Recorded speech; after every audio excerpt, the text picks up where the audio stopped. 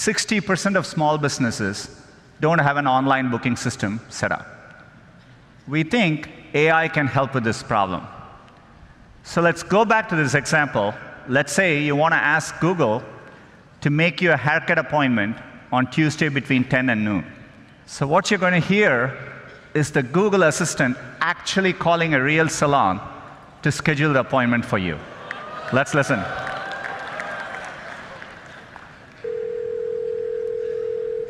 So how can I help you? Hi, I'm calling to book a woman's haircut for a client. I'm looking for something on May 3rd. Sure, give me 1 second. Sure, what time are you looking for around? At 12 p.m.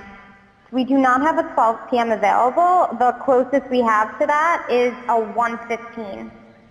Do you have anything between 10 a.m. and 12 p.m.? Depending on what service she would like. What service is she looking for?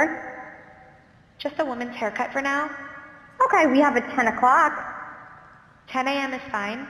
Okay, what's her first name? The first name is Lisa. Okay, perfect. So I will see Lisa at 10 o'clock on May 3rd.